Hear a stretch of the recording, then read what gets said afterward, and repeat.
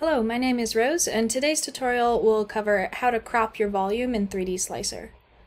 So cropping your volume can be useful in a few different settings. I've used it when you have a CT scan of multiple specimens in one jar, and you just want to isolate one of the specimens and crop your volume down so you have a smaller file.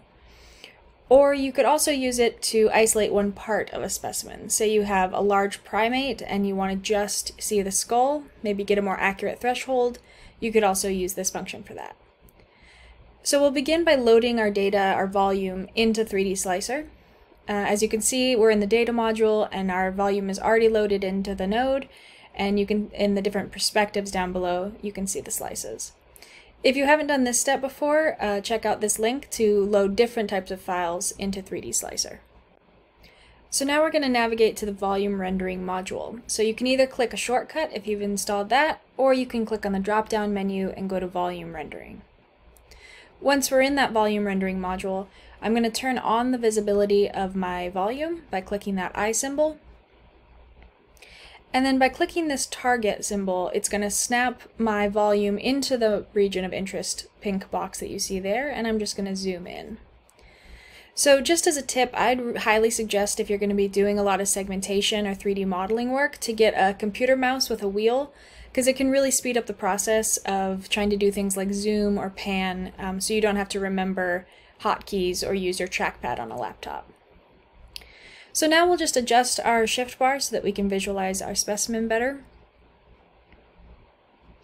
And we're going to be clicking Display ROI, so we'll turn on that eye visualization symbol.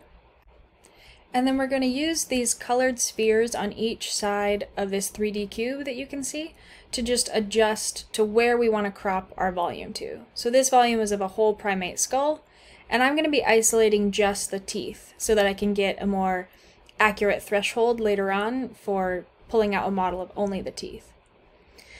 So as you see, I'm roughly adjusting it in the 3D view, but you can also adjust the ROI box in the 2D views in your slices below. So I do it roughly above, and then I can fine-tune it by going through the slices and adjusting that box when I see, oh, I might have cut out a bit of what I'm trying to crop the volume to. So once you have your ROI focused on that new area, we're going to navigate to the crop volume module.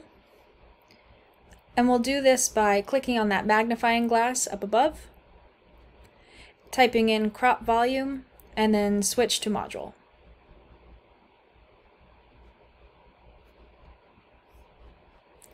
Next, we're going to select our input and output. So our input is the volume that we initially loaded. And for our output, we're going to say create new volume as, and then give it a unique name so that we can recognize it later. So I'm just going to call this crop teeth and click OK. And you can mess with the advanced settings if it's good for your project. I don't usually use this, so I'll just click apply. And then to visualize our new cropped volume, we're going to navigate back to the data module. So you can either use the drop-down menu here, or right next to that, there's this button of stored modules that we've used during this slicer session. So you can just go back to data that way. And once we're in the data module, you can see our crop teeth volume that we just created is here. And we can turn off the visibility of our old volume and turn on the visibility of our new volume. And you can see it's just the slices that we focused on in that ROI. So we created our new cropped volume. So the last thing we want to do is save our data. So you click Save icon at the top, and then I just double click that check mark box so that nothing is selected, because we only want to select that crop teeth NRRD file. And just make sure that your directory is set to wherever you want the destination to be for your files, and then click Save. Now I'm just going to restart Slicer here and just pull in my new crop teeth volume that we just created so you can see what it looks like when you load your new volume. So here in the data module you can see we just have our crop teeth volume that we created. I can pan through the slices, and we can visualize it again in volume rendering to see our new volume. So this is exactly what we did before. I'm just turning on the visibility of our volume, zooming in. I centered it with that target button, and I'm just adjusting the visualization.